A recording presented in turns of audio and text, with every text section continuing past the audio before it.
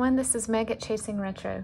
Today I am so excited to share with you 4 ways to use paper scraps and 4 ways to use fabric scraps. This is sort of my joining in with Angela the Traveling Crafter's hashtag Give a Scrap. If you would like to see what other people are doing with their scraps and making unique, fun ephemera with things that some people might otherwise throw away, please go check out that hashtag and look at the other videos that have been submitted. First of all, and for some of you who have been around a while, this will be a review session, but one of my favorite ways to use paper scraps is to make Franken-Paper. You can make Franken-Paper using large pieces of cut-offs or scrapbook paper that you have used part of but have a little piece remaining. And you can actually piece it together, sew it together to create an entire page. If you have larger pieces, this is ideal.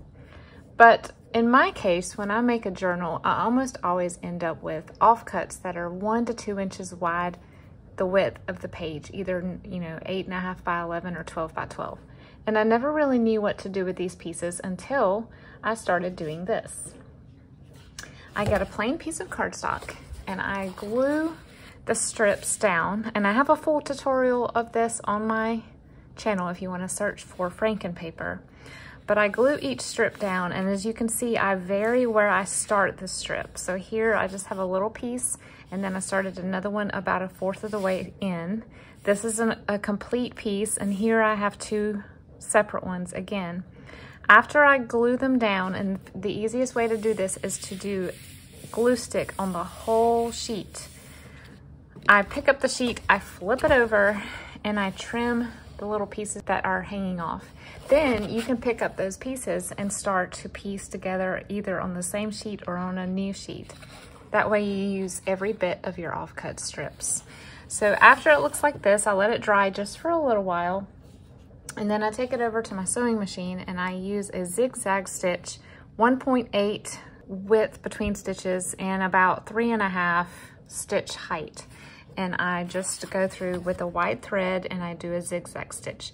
The reason I do white is because if you want to turn this into a tag or journaling card, it doesn't interfere too much with your space for writing. Of course, you still have to write between the threads, but if it were black and white on the back, it would be a little bit visually jarring. So I try to keep it to match whatever color the background is. After that, you can cut them into tags, such as this, or you can make them into pockets. After you cut them, you do need to go back around and either secure with glue if you don't have a sewing machine, or do a straight stitch around the edge, just because we used a glue stick the first time around and it may not hold up over time. So I secure it and tack it down with a straight stitch on my machine. And then I add a little hole punch and put a ribbon in it and they're ready to go. You might remember a while back I had a square punch tutorial, things to make with a square punch, and you can do this with scraps too. You can use these offcuts and you can cut them into squares and you can create this type of Franken-Paper. It's more of a patchwork quilt look. So this is just another way of doing it with squares instead of long rectangles. The second thing I love to do with scraps of paper, and these are also offcuts. This is an idea of something that you can use one of these much more narrow strips. You can do Franken-Paper with these, but you will be there all day. These are very small, 1/2 inch or maybe less, and just a little bit that you need to trim off the edge of a page. Ideally, this looks best if you have something printed on both sides, but you don't have to do it that way. So what I do is I just start folding it, not really accordion style, more of a messy accordion, if you will. So I still want it to go down, but I'm going to let it zigzag its way down. So there's no rhyme or reason, there is no method or formula for this. I just try to keep it so that if I do a visual straight line down, it will catch every little piece as I fold it.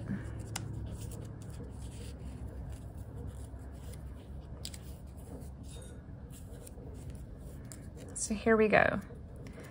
So after it looks like that, I look at it. If it needs to be a little more straightened up, I might alter, like right here, it needs to be a little straighter, so I'll alter that. Then I immediately take it over to my sewing machine and I use a straight stitch and I stitch all the way down. I don't really know what I call these. I just kind of call them crinkles. They look really, really cute glued to the edge of a page or even at the top of a tag or journaling card. You can also cut them up into little pieces and just use them as, you know, embellishments on other projects that you have.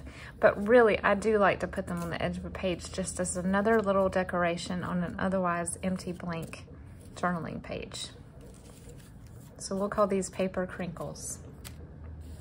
The third thing, and I know all of you are probably familiar with this, but this is a master board.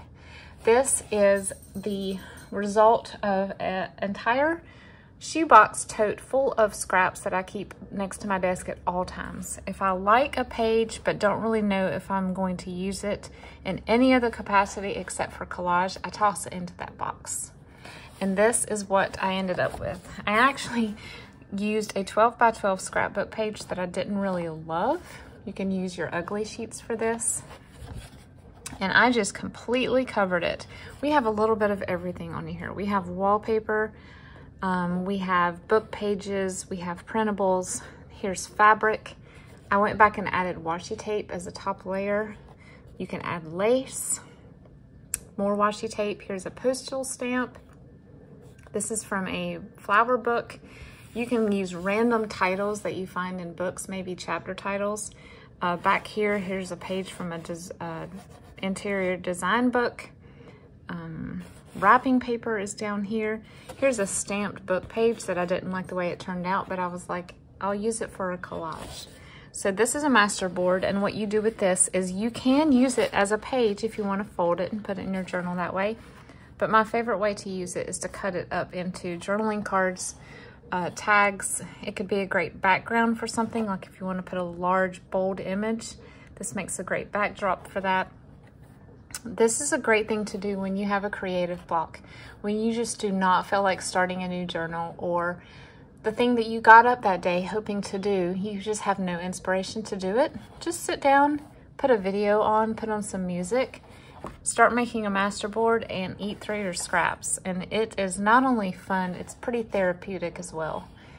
It does require a little bit of artistic thought, but most of the time it is just letting your mind rest. It's just a good activity for doing something that just relaxes you and brings you joy.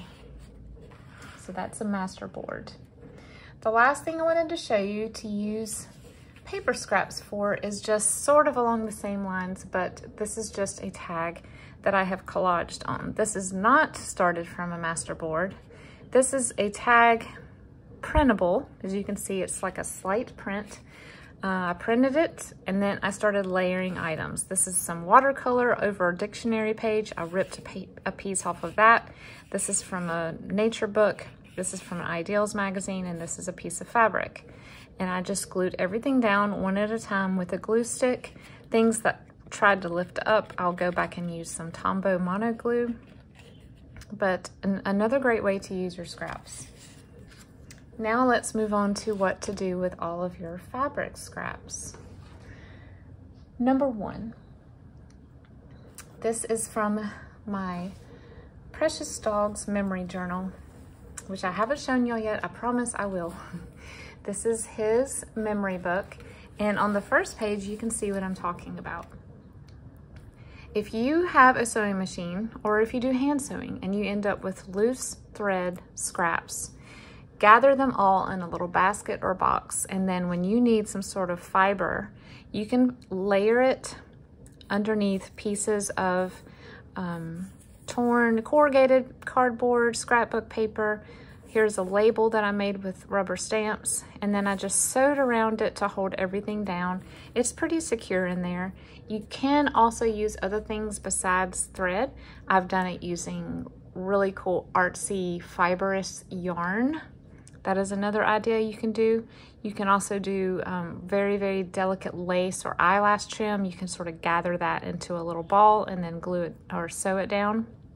If you don't have a sewing machine, you can glue it. You just have to hold it down and make sure you put enough glue to hold everything together. But this is a great way to use the thread scraps that literally most of us throw away without even thinking about it. And depending on your project, the colors can be just plain black, white neutrals, or they could be quite bright and colorful and festive. You may want to keep a pile of both, some neutrals and then some colorful mixes, depending on the type of journal that you think you'll be using in the future. Another idea for using fabric scraps are patchwork pockets. These are just little pieces of fabric offcuts. Maybe I had some left over from a project. Maybe a lot of times in thrift stores, you'll find bags of just small pieces of fabric. Maybe someone was a quilter and these are their offcuts. So I just glue these down onto index cards with a glue stick.